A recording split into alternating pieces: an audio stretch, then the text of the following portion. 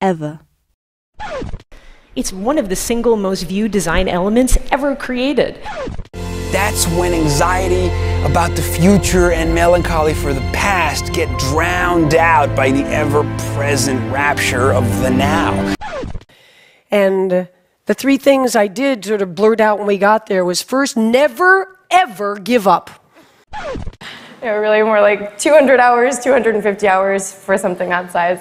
But I've been drawing ever since I could hold a crayon, really. There are an infinite number of histories that we could have had, and we only get one, and wow, did we ever get a good one?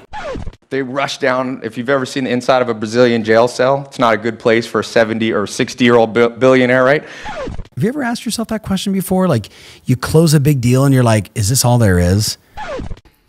If ever there were citizens without borders, I think it's the citizens of TED who show the promise to be those citizens without borders.